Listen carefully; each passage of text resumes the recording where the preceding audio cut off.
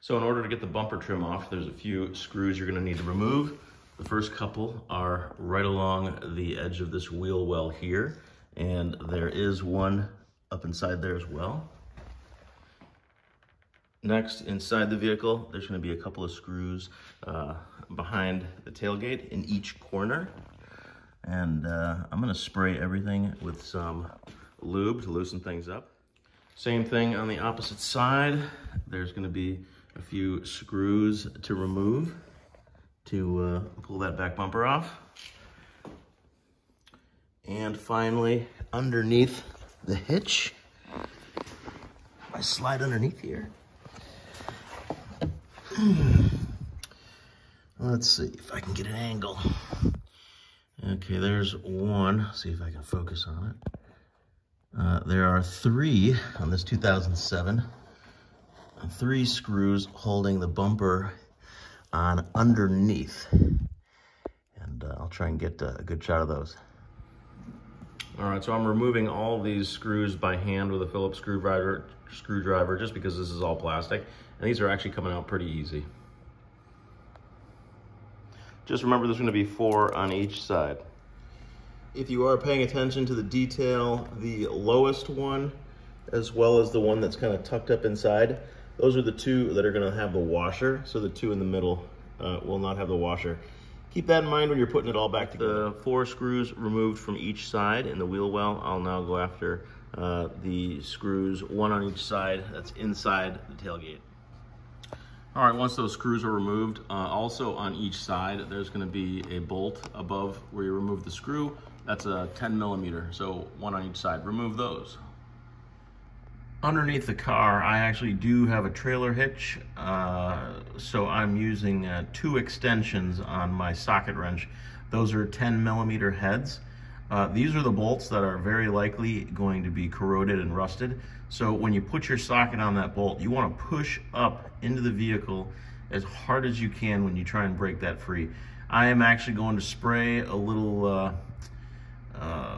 lube on there to try and help me loosen those things up. I do not want to snap those, or that'll just make this project that much harder. So there's 3 of them underneath the car. Get those out. All right, so I'm not gonna lie, that was kind of a pain in the butt, but I took my time. I did not strip any of them, and I got them all out. I will grease these up. Actually, I'll clean them up, but I'll actually put a little, looks like I'll probably put them back on with a little thread lock. But be careful. These will be the rusty ones that you don't want to snap if you can avoid it. All right, now with all your bolts removed, what you want to do is you want to start inside a wheel well, and you want to really, I kind of started this one already, you want to pull it straight out towards you and just go very slowly along the bumper. And when you get to the back, don't pull it down. You've got a back headlight right here. You're gonna be tempted to wanna pull down, but you don't want to. If you look at these tabs, it goes straight in. So you simply wanna, when you get around the corner of the back of the car, pull it straight back. I'm gonna stop here and I'm gonna work the other side off, and then I'll pull that bumper straight backwards off the back of the car. What I'm trying not to do here is break any of the plastic.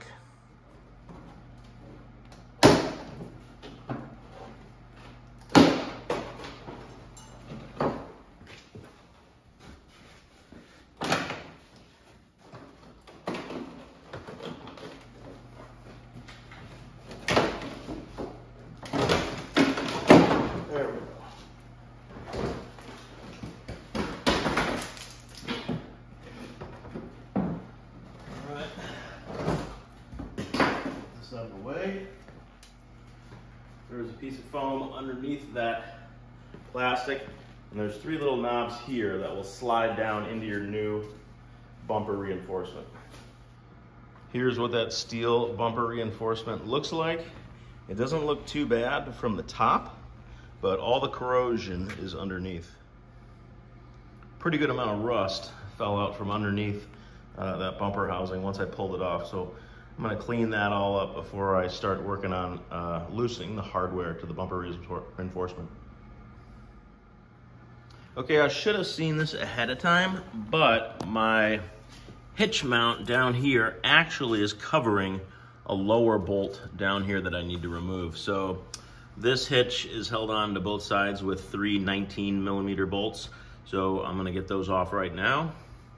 And then once I do, you can actually see that's a 14mm bolt down there, and there's a 17 underneath that I'll get to as soon as I remove this hitch. These are the 19mm bolts that are holding on my trailer hitch. I'm using a combination of heat, and I've given each one a good hit with a hammer in order to break them free. So now I'm going to use my impact to remove those. There's 3 on each side.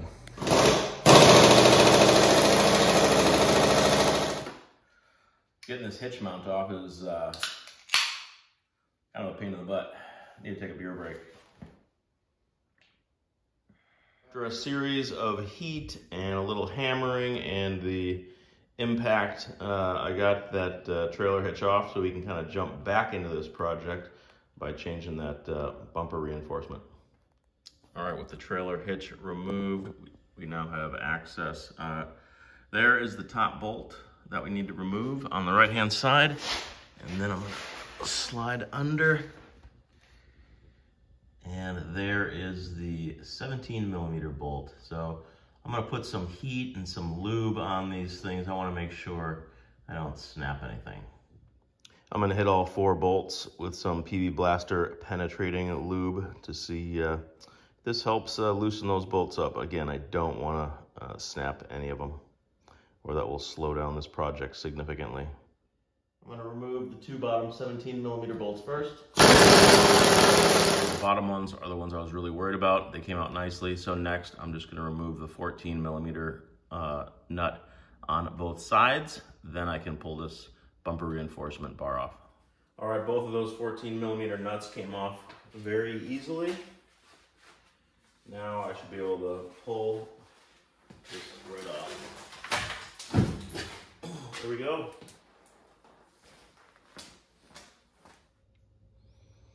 I placed the old one next to the new one before I unwrapped it, just to see if the general dimensions look good. And they do, so now I'll unwrap it and just make sure that all the holes line up and that it is indeed a good match. All right, the new bumper reinforcement bar, it looks like a good fit. I even placed the styrofoam pad on top of it, and it slides into the holes nicely. So we'll go ahead and keep moving forward.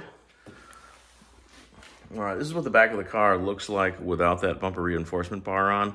Before I do install it, I am just going to do a little wire brushing, and I'm going to touch up some of this rusted metal with some Rust-Oleum just to give it a little added protection. See if I can give this car a few more years.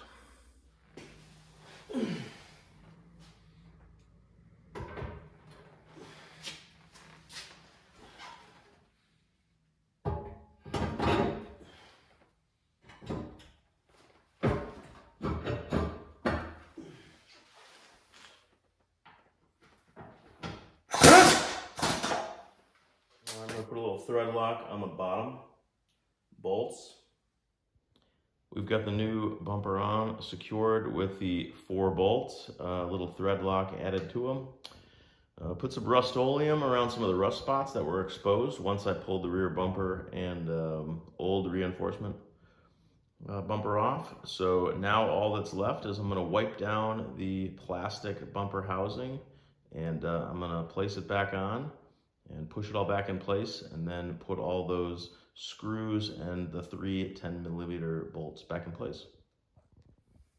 All right, while the bumper's off, I'm just gonna hit it with a little detailer in some of the areas I can't get to. Once it's on,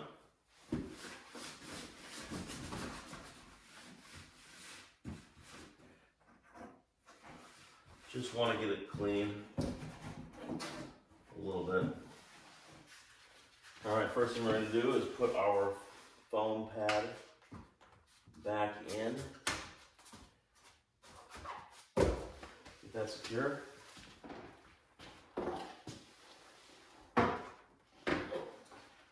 Now I'm going to slide this back in, and I'm going to get that plastic underneath the brake light.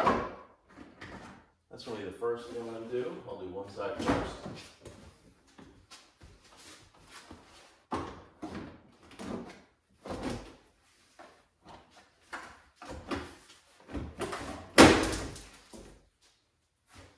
Go gentle.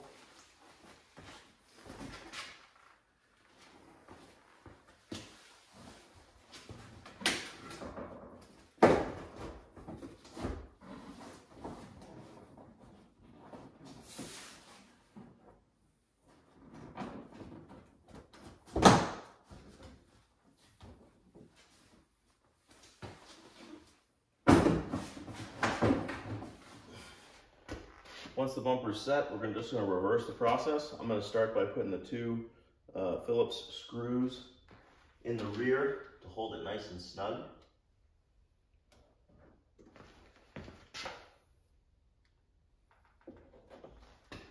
Next, I'll put those two 10mm screws in, which are right above.